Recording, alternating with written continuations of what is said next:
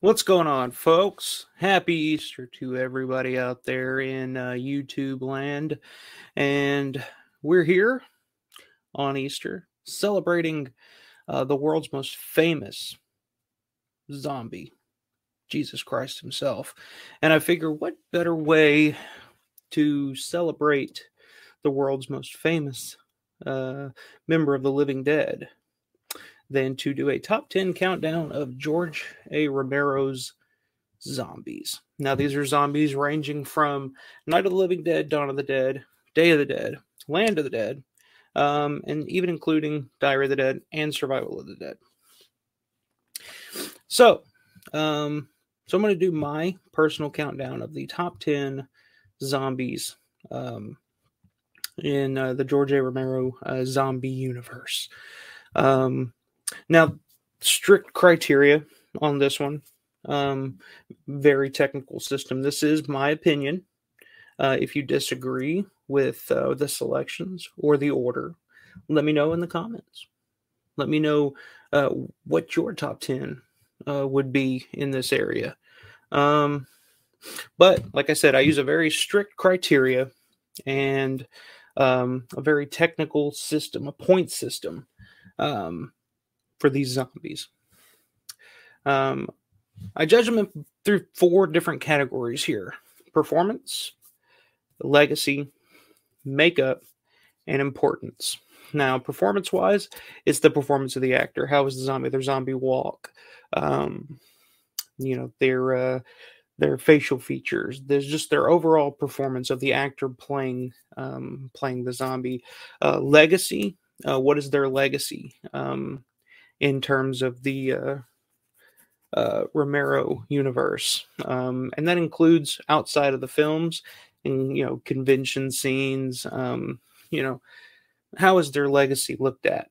If you're a zombie who played a role in Dawn of the Dead for 30 seconds, a minute, but you're still doing conventions today and making a pretty good living at it, I'd say you have a pretty high number in the legacy category. The makeup, of course, this includes the makeup of the zombie itself. But if the zombie dies in the movie, the makeup effect, the effect used in that kill, also counts towards the makeup portion of this. And then, of course, importance. What is their importance to the film itself, the story being told? And even on a bigger scale, what is their importance to the Romero zombie universe in general? So yeah, 4 categories. I rated them all out of 1 to 10 on each category. And I've come up with my definitive top 10 list of the George A. Romero universe zombies. So yeah, that's what we're going to be doing tonight. I got my list pulled up and ready to go. And we're going to be counting down the top 10 zombies in the George Romero universe. So let's go ahead and get into this. At number 10, first of all, let me sidetrack here before I forget. A couple of honorable mentions here. Number 1, I want to give an honorable mention to Helicopter Zombie, Jim Crut. Didn't make my top 10, but without a doubt, an iconic zombie in the Romero universe. Jim Crut is still doing conventions today. I mean, he's got his own action figure now. I have one over there signed by him. He's got his own action figure. He's got rags, pins, paper, all kinds of stuff. He actually gave me, last time I saw him at Living Dead Weekend last year, he actually gave me, it's a paper, a sheet from a coloring book of the, I should have grabbed it before I got on here, but gave it to me to give to my daughter to color, and she did, and it's hanging on our fridge downstairs as we speak. So definitely big in the legacy category. Of course, big points in the makeup. Performance-wise, it is what it is. Fairly simple performance by Jim Crut, and then his importance to the film, very low number. I mean, his importance was so. I mean, I think even in the Italian version, the Argento cut, they cut him out of the movie in general. So I guess And say what you want, whether you like that cut of the film or not. If you can, and I don't even understand why they cut him out of there, out of that cut. That would be a question for Argento, I guess. But so yeah, didn't quite crack the top 10. And then the other one that I got on here that may not score high in a lot of those categories, but is a zombie that I think is still popular today. And I realized this when we went to the 3D showings of Dawn of the Dead. I went twice, and both times, there were a number of people in the theaters, and the one of the zombies that always got a big reaction was the gun zombie, Jay Stover, who plays the zombie that has the gun pointed to his head, and that always seemed to get a reaction from the crowd. Anytime he was even on screen, he'd be in the background, and there was a guy sitting next to me who just like, oh, there he is, he still got that gun, So still an effective thing, but yeah, then I was just thinking about it, and you wonder, and of course this is just nerd fan think, but you wonder at that point in the movie, and in the universe in general, they point out that the zombies, they're still a part of, there's the human that's inside of them, which they expand on more as the films go on. That part of them inside of them that was once alive and human and what they did, it's still there inside of them. So I always wonder, it's always funny that he holds the rifle straight to his head the entire time, and it just kind of dawned on me, like, was that a suicidal thing, where the guy trapped inside of the zombie now, the guy that was once alive understands, and he just wants to die. He wants somebody to pull the trigger. He can't figure out how. He knows that if I put this to my head, he can't actually pull the trigger himself. So he's just kind of always got it there. And it's one of the weirdest things in the movie is it's kind of tragic in a weird way. Roger, he's got the gun pointed, which it's how he gets the rifle from Roger to begin with. He's got the gun pointed at him, and Roger's about to pull the trigger, but Peter deters him from it. And then he moves on and lets the rifle go, and he's just kind of sitting there stuck with it, holding it. And it's like through the whole movie, you just see him wandering around the background. He's always there, and then by the end, he switches guns with Peter. But there's just something kind of sad about that he doesn't want to be a zombie. He wants it to end. That's the way I interpret it, at least. I don't know. Just me overthinking this shit, which I have a tendency to do. But yeah. So just an honorable mention to him. I think that's an interesting zombie, just from a character standpoint, and just kind of what you interpret it as. Maybe I'm wrong. Maybe it was just like, oh, this would be funny. Let's just have him hold the rifle to his head the entire time. Or maybe it was something a little deeper there that George was trying to convey about this character. And that's the beautiful thing about George's zombies, is they are characters. They're memorable. And I've spoken about this before, but I think that's the thing that separates Romero Zombies from other zombies. They're memorable. They're still human on some level. And there's a certain compassion that you have for them, because really they're just lost souls. Really, they're just kind of wandering around. They don't understand why they're there, what they're doing. They should be dead, but they're not. And their only instinct that they have is just to kill and eat, which is, eating is a very basic instinct for any species, period. Every species has to eat.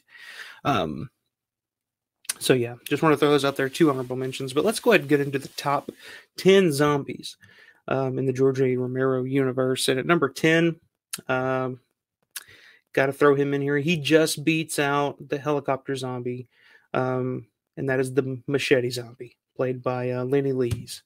And of course, in terms of performance, nothing special, nothing in particular there. He was really just kind of a body for an effect, which I think is kind of the same thing, same story with Jim Crud and the helicopter zombie. So really a body just for an effect. not high on the performance level, and not quite as high on the importance level of the movie. And as a matter of fact, I think just in general, it's just probably pretty low on the importance number. But in terms of makeup and legacy, those are both probably maxed out. Those are probably tens, in my opinion. Legacy, just for the fact that he's an icon overseas. He was the face on a lot of the posters overseas. I think the French poster is the front of it's just the machete zombie, Lenny Lee's.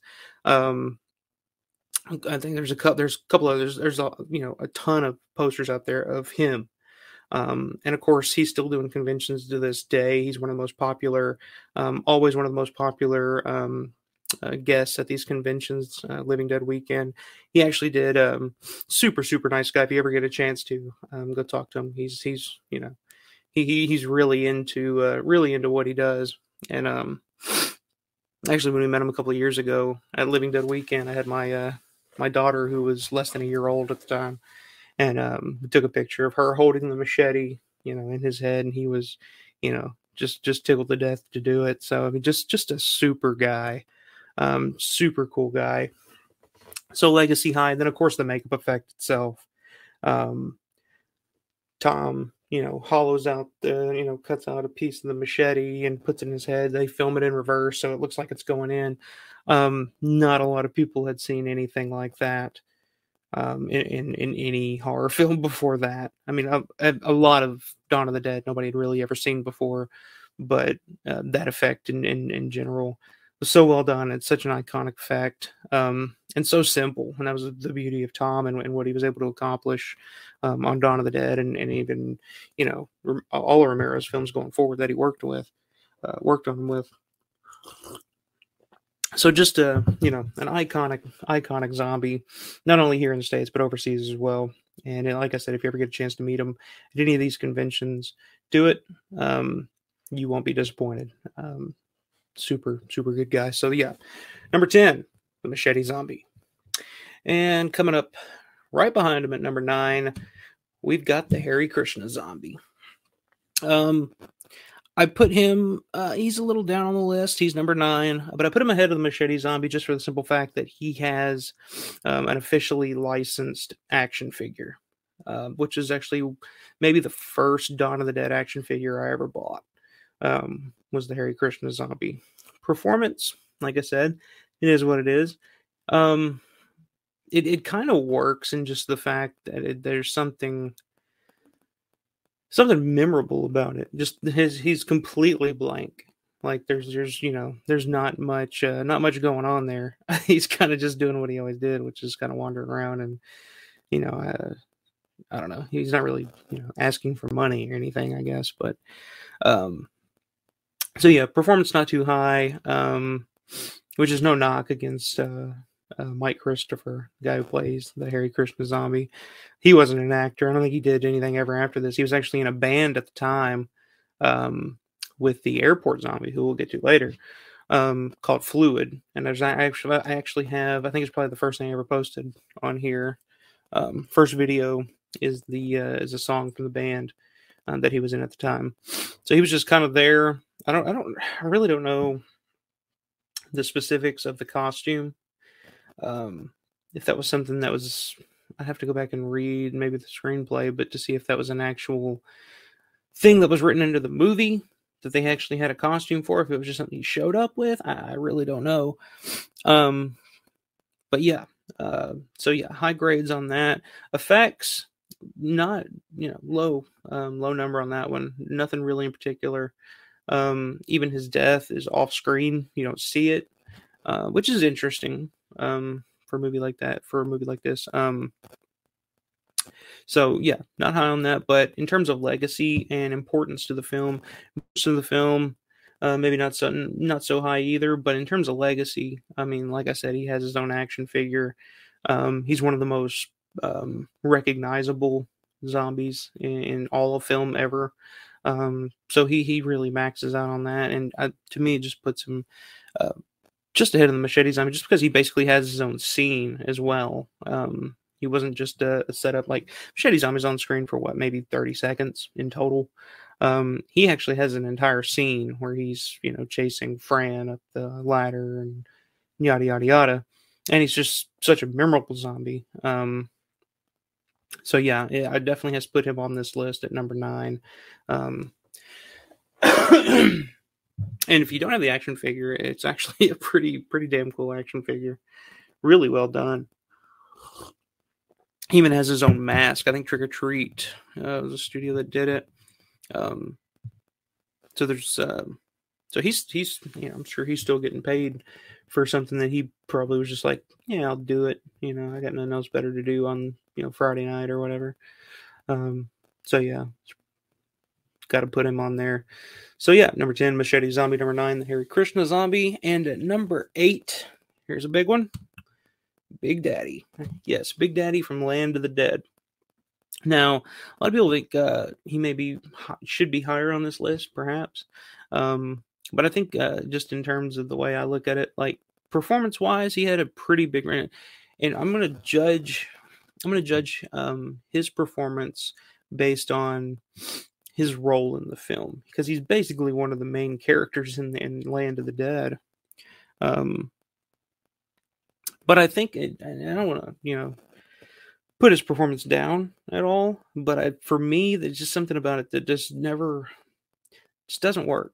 Parts of it does, but to be honest, the yelling, I don't know.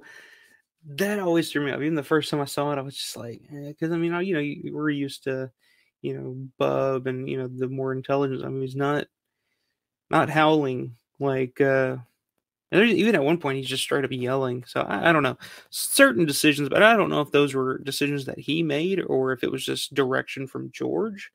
But either way, there's something about that performance that just had never worked for me. Makeup wise, he doesn't die in the movie, but I mean his makeup's fairly okay. Not nothing too elaborate, but good enough. So maybe a 4, maybe a 5 on that one. Legacy, definitely has a legacy, still doing conventions to this day. So I mean, I'd say a little above average in terms of legacy, and I mean, his image is all over every poster that they made of Land of the Dead. So I mean, he's a fairly well-known zombie in this world. And then importance to the film, I think that's where he scores his highest in terms of the story that George was telling through these films. And his importance to Land of the Dead is huge. I mean, like I said, he's one of the main characters in the film. But his importance to the overall thing, he's kind of he's the next step from Bub. And so like in that world, that's a big deal. So I think he scores the highest on that one for me. But yeah, like I said, something about the performance itself I wasn't a big fan of. Eugene Clark, I have met him once before, and he's a really good guy to meet as well. Because he gets into the character. He'll still get into the makeup sometimes, or the outfit, or yeah, he has a lot of fun with it. And I actually found just doing research to do this video, I actually found a CD, I guess, that he was recorded a while back of love songs or something. Never heard of it, never knew he did any such thing. I posted a picture of it on the channel if you want to check it out. But needless to say, there will be a review video coming soon, so get ready for that. So yeah, Big Daddy, number 8. So yeah, let me know what you think of this list down in the comments. If you have any objections, if you're just downright pissed off that maybe you're the biggest Big Daddy fan in the world and you think he should be higher, let me know. Let me know that I'm a complete idiot and my system's broke. So I need to know these things. So let me know. Where are we at? Number 7. Number 7 on the list, Dr. Tongue. Now, this one's interesting because performance-wise, you can't really grade him on a performance because it's not a real person. It's a puppet. Operator. I guess you could give Tom Savini a performance grade because he was the one operating it. So yeah, didn't score any points on performance, but in terms of makeup, it's a 10 out of 10. It's one of the most iconic zombie makeups ever. It's the first zombie you see in Day of the Dead. And I mean, it's in full lighting and everything. I mean, it still looks amazing. So yeah, on the makeup department, big numbers. Big numbers. Fuck, what are my other categories?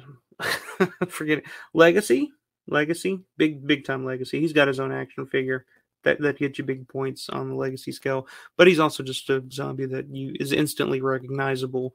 You see that zombie, you're like, that's Dr. Time. I mean, he's got his own name, for God's sake. And if you have your own name in the Romero Zombie universe, I'd say you're doing something right. So yeah, big time legacy. Importance to the film, probably his lowest score, probably no importance whatsoever, other than the fact that it's the first zombie you see in Day of the Dead. So I'd give it maybe a 2. Just because it's the first one. It's the first, when you're watching Day of the Dead, the first zombie you see is this fucked up face with a tongue sticking out, and it's amazing. It's truly amazing. But yeah, I can't say enough about just Tom Savini's work in general on Day of the Dead. It's his best by far. I don't know, he likes to say creep show because I think he's really proud of Fluffy, which, you know, it was something that was really outside of Tom's wheelhouse. You don't think of Tom Savini as a guy like a Stan Winston or even Rob Bottin, really. You know, you don't really think of him in terms of like his big creature, you know, effects or puppet, but he did Fluffy, and he did a wonderful job. And you know, you kind of wish that he would, you know, maybe try a little bit more of that in the future. But yeah, just in my opinion, in terms of just makeup effects, Day of the Dead is his best work by far. And still, almost every bit of that movie in terms of effects holds up to this day. Everybody talks about the effects in The Thing, and I love John Carpenter's The Thing. But in terms of effects that still hold up, like today, a lot of the effects in The Thing, people, if you show a young person who's never seen the movie before for the first time, some of them you can kind of see through, and it's just kind of, it's a, you know, in my opinion. But Day of the Dead, oh, yeah, you know, there's not much to see through, and even something as just a puppet controlled, you know, however Tom, I guess he had like one arm in each hand and was just kind of walking them like this, you know, something as simple as that. But you know, still to this day, it looks fantastic. You can't see a lot through a lot in Day of the Dead in terms of the effects. So yeah, Dr. Tongue, number 7 on the countdown of the top 10 Romero Zombies. Let's see, number 6. Here's a classic. Karen Cooper, number 6. This was one that I debated with. This is right around the area where the real debate began in my head of who goes where. And I think I think I had to settle on Karen Cooper at number 6. Makeup wise, not a lot there. Of course, it's Night of the Living Dead. It's early. You know, I hate to penalize it for that, but I have to. It's the criteria. I have to stick to it.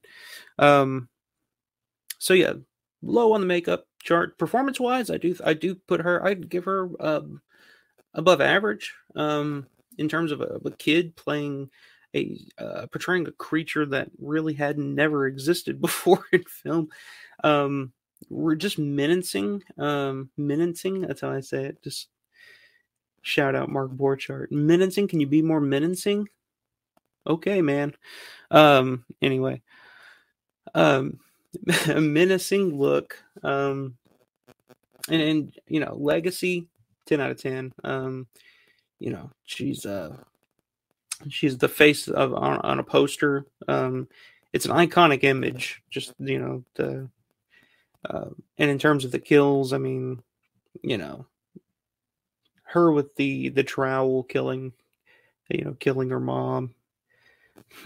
Nobody had seen, shit like that before in film before that.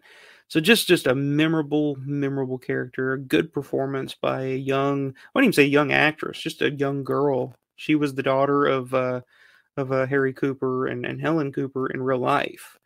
She was Carl Hardman and Meryl Eastman's daughter, Kyra Schoen, as her name. I don't even know if I said it yet, but yeah, just a great job. I mean, just to think like this little girl grows up, and I think she's a teacher now or something, but she's just this iconic image forever to weirdos like me. You see her on the back, like bumper stickers on cars. Um, just one of the most iconic zombies in film general. In general, so I put Karen Cooper at number 6. Start getting into the top 5 here. So right now, to go down the list of who I got. Number 10, Machete Zombie, Lanny Lee's. At number 9, the Hare Krishna Zombie, played by Mike Christopher. Number 8, Eugene Clark as Big Daddy. Number 7, Dr. Tongue as Dr. Tongue from Day of the Dead. And, of course, Kyra Schoen as Karen Cooper at number 6. So, let's get into it. The top 5 Romero Zombies in the history of whatever you want to fucking call this. The history of Romero Zombies. We'll just call it that. Number 5, Roger. The Roger Zombie. Now, makeup effects, I'd say a little above average for Dawn of the Dead. I'm saying. I've actually heard from people that here recently who are just seeing the movie for the first time. They actually commend that effect because it's a weird, and I think the effect works with the inner struggle that Roger's character is going through in that movie, where he does not want to come back. He says it to Peter, "I'm going to try not to. I'm going to try not to come back." You can see he's trying not to come back. And the makeup expresses it. His face is wrinkled. I think they use like tissue or something to let it dry, to really give him that aged look, I guess is what you'd call it. And I think it works well with the inner struggle that character's going through. And like we were talking about earlier with the gun zombie, it's George was still, and maybe not even blatantly, but just making the point that these people still exist inside these walking zombies, and Roger still existed inside that outer shell, and you can see him fight all the way. I think that's why his rise is so slow. He's fighting it, but he's losing. He's losing the battle. And I wonder if in some way maybe Peter maybe has a little hope in his head, and why he doesn't just immediately pull the trigger. Maybe he's thinking maybe he can fight it. Maybe he won't come for me, I don't know. This is the kind of shit that I like to sit and think about. So this is what we're doing. But yeah, that's great. Performance-wise, again, top notch. I think Scott Reiniger's performance in Dawn of the Dead is just amazing all the way around. Legacy, I think you can't deny the legacy of Roger's zombie in Dawn of the Dead, just for the simple fact that it was the cover of the original Dawn of the Dead on VHS. That poster, it's the Bob Michelucci artwork on that poster where you see him rising and So yeah, it's an iconic image, and in terms of importance to the film, I mean, I think it rates very, very important. It's one of the main characters, and really one of the first times in Romero's films that one of your main characters that you really liked and you were really rooting for came back to life. Night of the Living Dead, I mean, we see Johnny at the end, but Johnny wasn't a character that you really invested in and you were on this roller coaster with through this whole story. Harry Cooper rises, but we hated him, so fuck him. Uh, even though he was right. Harry Cooper was right.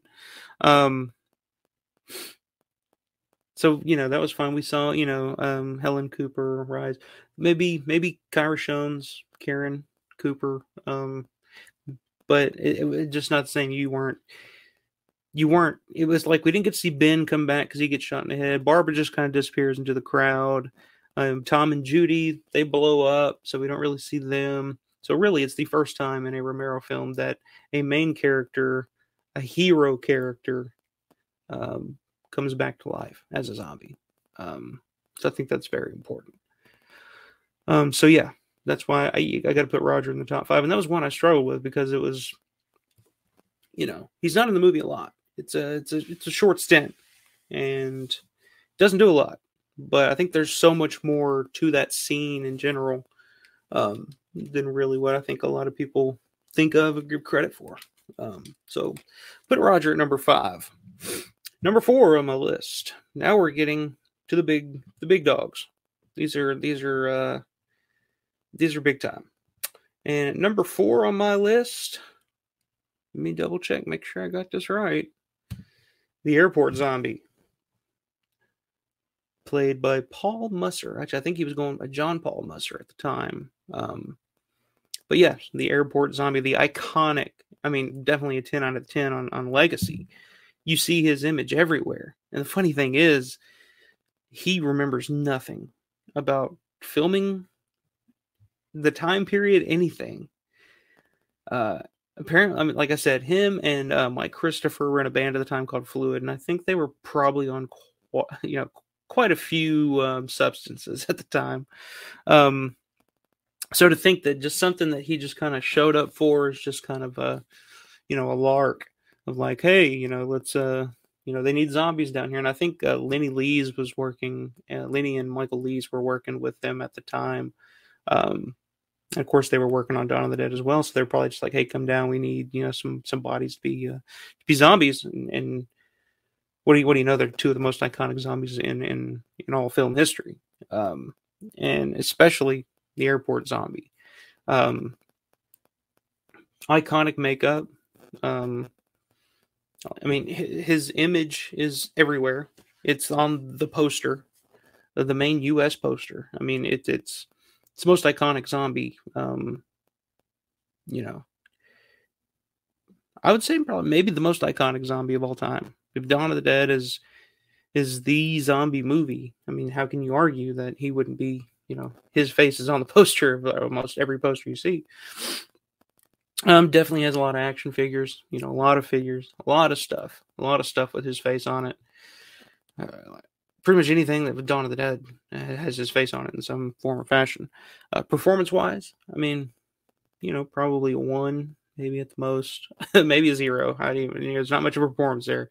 He just kind of walks into the shot, fucking gets shot, and falls on the table, and that's it. So not a lot there performance-wise. The effect though, makeup effects, I'd probably give it like an 8. It would be a 10. Just that was a great makeup that Tom did at the time for 1978. But and it's weird because there's no headshot, there's no nothing. It's kind of a shoot. Zombie falls. You just see it. There's no actual death to it. So I have to take off a couple of points for that. But in terms of importance to the film, also, maybe not too important to the overall story of Dawn of the Dead or the story of the Dead films in general. But it makes up for it with the makeup and just his overall legacy. Like I said, he's probably the most recognizable zombie in Romero history, may I say. And I still got 3 names to go here. And I think there's a debate to be had of whether any 3 of them are a more iconic zombie image than the Airport Zombie here. And talking about conventions, so of course he's been doing conventions for years and years and years. Definitely a popular guy. I wish he would do more. I think he would do more if he could. I don't know how his health is. Last time I met him, he was. This is actually a pretty cool story. Last time I met him, it was Living Dead weekend last year. And he was just sitting there, and he was just kind of like, just wasn't feeling the vibe. Not that he was being rude, or definitely not. I want to say that he was maybe in some poor health at the time. I think there's been some stories over the past few years of him having some health problems. So I think he was just there, and I had a few things for him to sign, and he signs them, and the guy, I guess his handler, or, somebody that he was with at the time, super nice, super talkative. I guess he was trying to, because he Paul Musser, just didn't have the energy, and I'm sure he's been just signing stuff. And this was probably on like a Sunday, I believe, so he'd been signing stuff all weekend.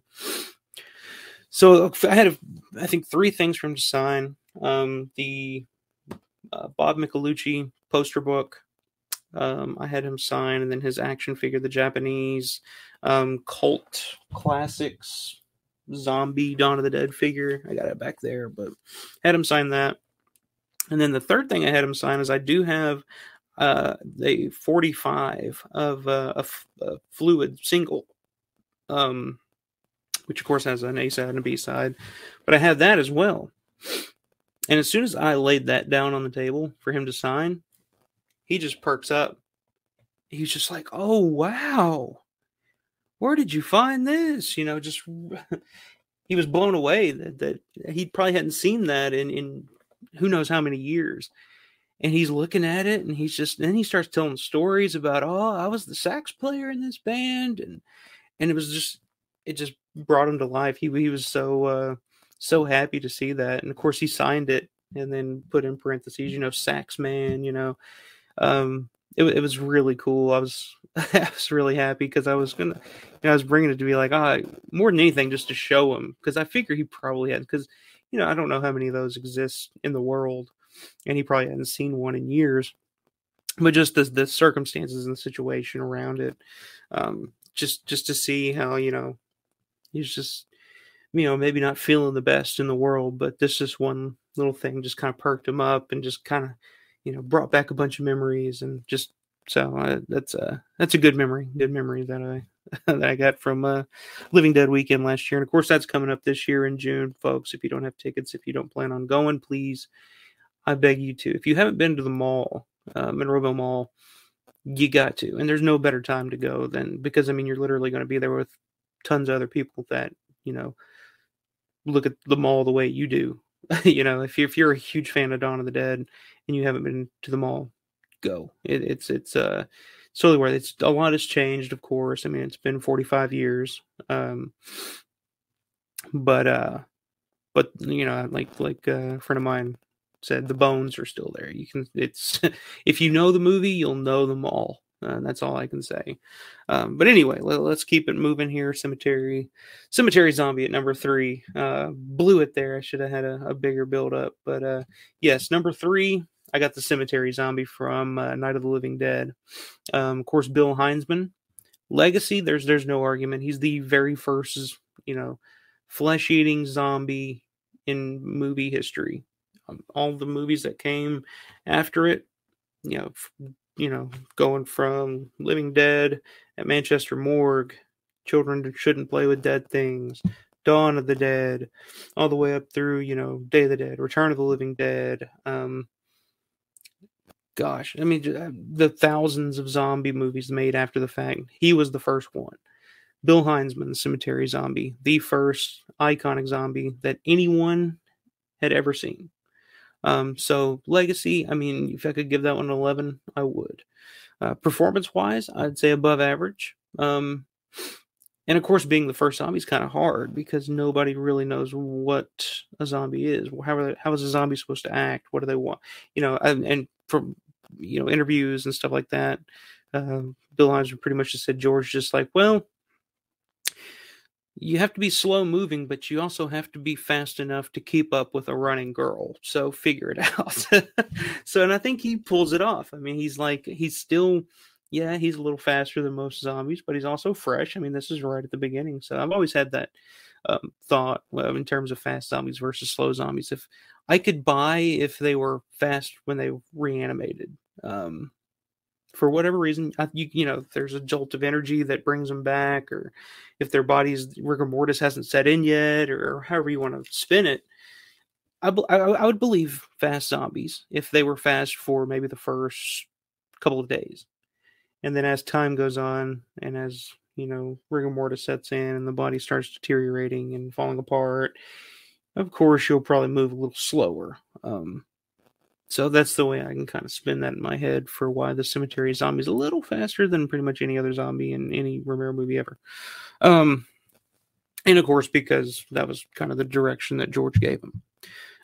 So we'll throw that in there too. But so yeah, makeup. No big death in the movie. That zombie does not die in the movie at any point. Although you do see him at the end of the movie on the bonfire, the pile that they throw Ben's body on, and in one of the photos you see he's got the bullet hole in the head. So a couple of points there on that. And in terms of just makeup, just very simple. Nothing major. He's got a tear on his shoulder. But really, yeah, outside of that, not much in terms of the makeup department. Importance to the film, I mean, that's an easy 10. It's the first zombie that we've ever seen, and he's kind of the constant thing that's torturing Barbara throughout the whole movie. He won't go away. He wants her. I mean, and that's the thing that snaps her out of her not coma, but that's the word I'm looking for. Her trance, or whatever you want to call it. Her comatose state. We'll call it that. That sounds cool. To where she gets up to fight back at that, So his importance to the Night of the Living Dead is a 10 out of 10. Even to the point where they gave him a backstory and extra scenes and all kinds of shit in that Night of the Living Dead. What was it called? I think it was the 30th anniversary version that John Russo and Russ Streiner did, which was one of those things that when it came out, I was at that right age where I was just discovering these films for the first time, and seeing that was kind of cool because I do kind of enjoy some of the music in that. There are parts of it that the music kind of works. But for the most part, looking back on it, it's not good. It's really, really bad. But at the time, I thought it was, hey, this is really cool. They're giving the cemetery zombie a backstory, and he was a child molester or something. I don't know, but it was kind of stupid. But yeah. So I mean, importance, 10 out of 10. And so yeah, I mean, there's of course action figures and just the iconic image of the cemetery zombie itself is unmistakable and undeniable. So yeah, I got to put him at number 3. What do you think, folks? Do you disagree? If you do, let me know. Hit the unlike button. Do that. If you disagree with this list, I dare you hit the unlike button, because I want to know. What do you think of my list?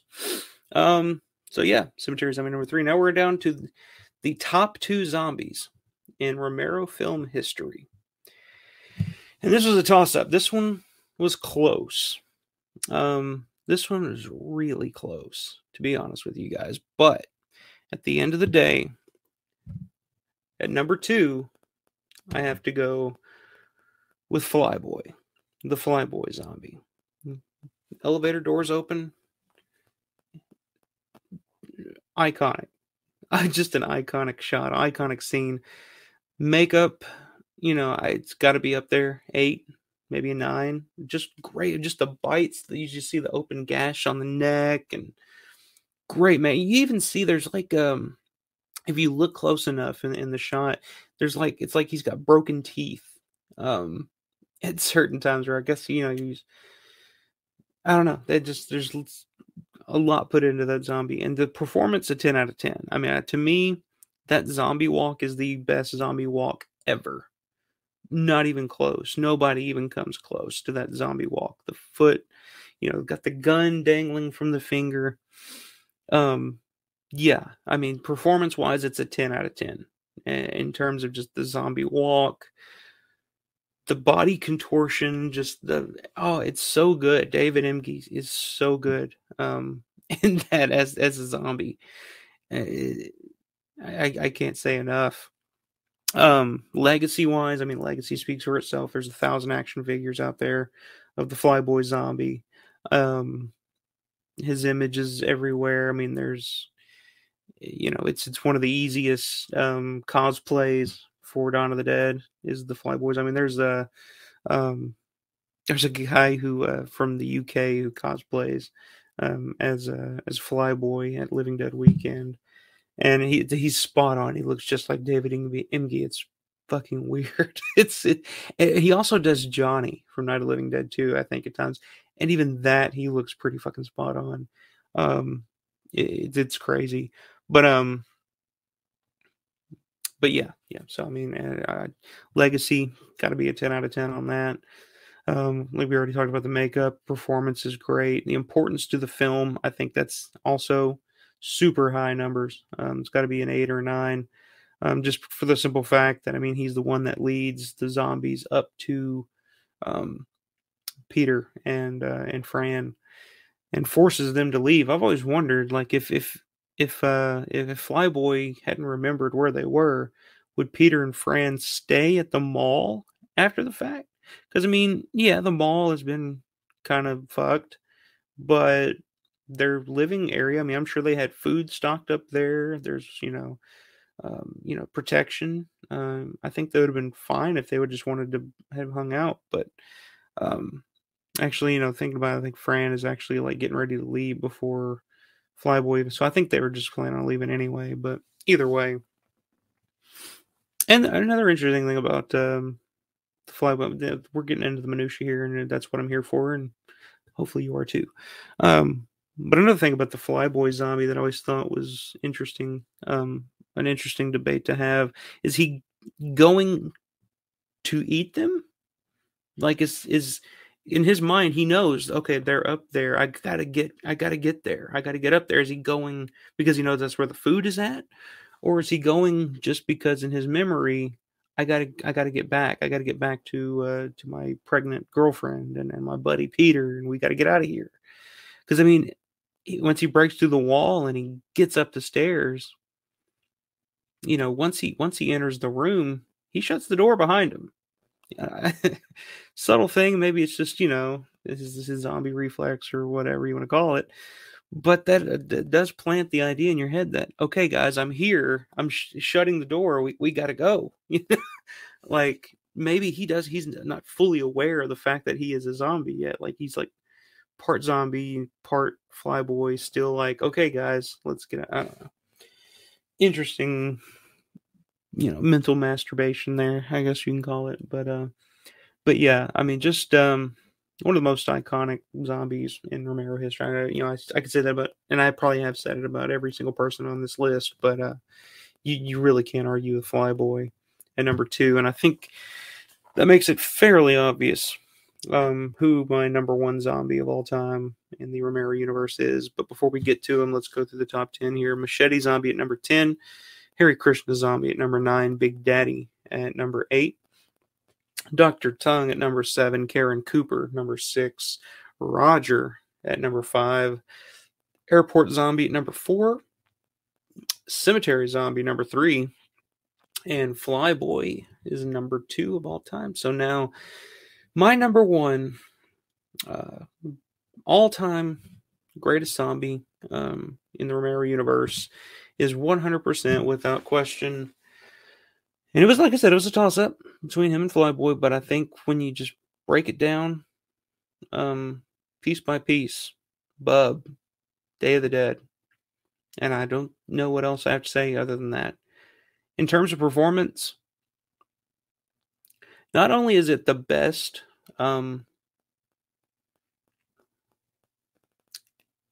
performance-wise, when comparing Bub and Flyboy, there's 2 types of performances. Flyboy was a physical performance. Bub is an emotional and mental performance. But physical on the same side of the coin there, but just not in terms of the zombie walk and that, but just his performance as you sympathize with him, you care for him. It's almost like he played, like, he says he played it like a baby, and that's how you look at him. You look at him as like he's Dr. Logan's little baby. He's taking care of him. He loves, Dr. Logan is like his mommy, and and God, Howard Sherman Howard, or Merman Showard, or whatever you want to call him now.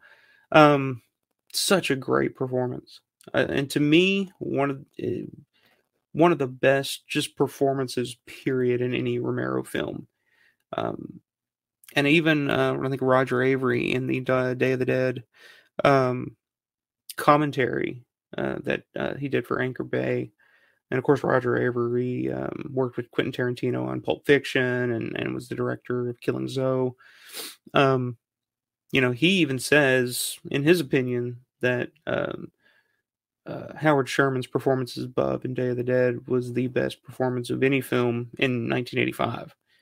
And I think he even quotes as saying, like, I don't care if a Raging Bull came out the same year, he would still put Howard Sherman as the best performance. And I agree. I mean, that was the thing that stood out to me the first time I saw Day. And honestly, and this is something we'll get into at a different time, but first time I saw Day of the Dead, I wasn't the biggest fan. I think a lot of people felt the same way. But the one thing that stood out was Bub's performance, or Howard Sherman's performance as Bub. So yeah, performance, I mean, that's as high as you can get. 10 out of 10, 11 out of 10. It's one of the best performances of any Romero film, in any Romero film, period. I'd put him right up there with John Amplas in Martin, to be honest with you. Makeup effects, great makeup. And I mean, you even down to the hands. I mean, the best thing about that makeup to me that Savini was able to accomplish was that he was able to make the makeup reactive to, and that's the thing that makes it work so well, is Howard Sherman's facial features and his expressions. The makeup, helps portray that. A lot of makeup's just very stiff, and you're not going to see very much in terms of facial reactions and expressions. But I mean, this one was 100% on spot, on the point. No death scenes, so no makeup effect there, but definitely I'd give it like an 8, 9, just for the ability for him to emote in that makeup. I think that's what makes a great makeup, especially for a zombie. What are the other categories? Legacy, he's probably the most popular. It's either him or the Airport Zombies, the most popular zombie of all time, and that's the toss up. But I think he edges out maybe a little bit in the other categories, which puts him a little higher. But like I said, these last 3 or 4, you can really put him in any order. But I think Bub, just in terms of the performance itself, his importance to the film, I mean, I think he may be the most important in any of the Romero films in terms of just the story that's being told, because it's the first zombie that really we can start to see is he's smart. He's not aggressive. I mean, he's almost human again. In a weird way, he's almost human again. I mean, and the importance to just Day of the Dead and just the overall, I mean, it's a 10 out of 10 in terms of importance. So, I mean, he pretty much, it's a perfect score all the way across the board for me, for Bub. And yeah, and like I said, in terms of legacy, he's got action figures. I have a T-shirt with just his face on it.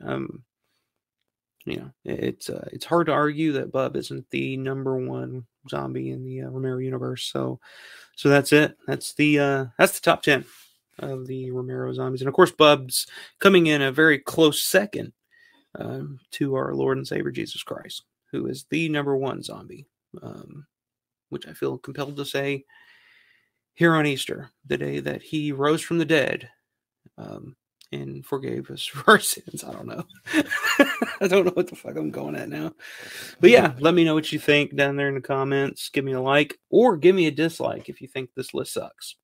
I will listen to both sides. I am not left. I'm not right. I'm right in the middle. Okay. So yeah, that'll do it for me. I hope you guys had a great Easter weekend, and I hope you guys enjoyed this video. And like I said, if you have any disagreements, or hell, just give me your top 10 down in the bottom. Maybe I missed one that you're just like, well, what is this fucking idiot talking about? Why didn't he include you know